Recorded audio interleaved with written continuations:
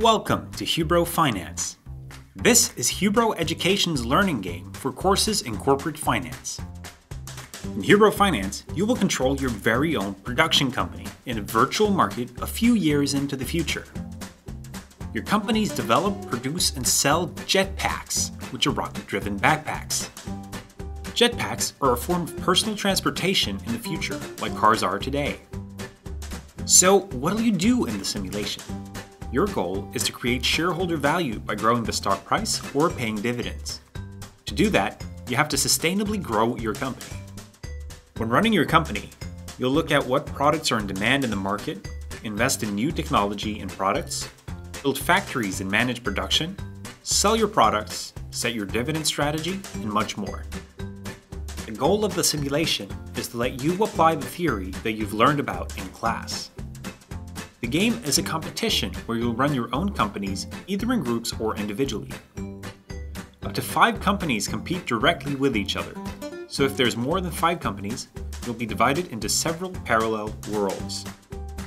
You can also compete against robots, if your instructor has chosen this setting.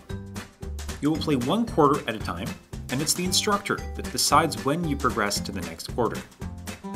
So, let's get to the big question. How do you win the competition? You win by creating the most shareholder value, which is the sum of your stock price at the end of the simulation plus the dividends paid per share throughout the simulation.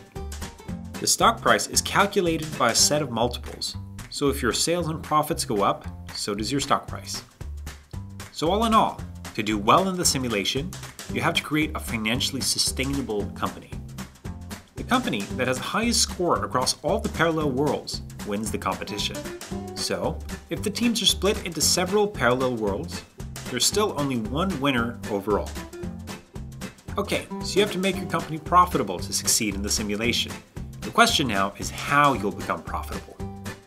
There's really only one way to do it. Keep control over your financials. Make sure to get a healthy margin on the products you sell, and before you take on capital and make investments, do the math to see that you'll get a healthy return on investment. There are no shortcuts, but there's also no magic. Analyze the situation before you make decisions, and you'll most likely do very well. Now that we've gone through the rules of the simulation, let's log in. Everyone that's participating should now get their laptop or tablet out. If you want to do this now, pause the video until everyone is ready. To log in, the instructor has shared a registration link with you. When you follow the link, choose Login if you already have a user, or Register if you haven't used the simulation previously. When you register, fill your information into the form and click Next. Now, get together in your teams if this is a group exercise. One member from each team should press the Create Group button. Then, the other team members just search for the person who made the group and press Join.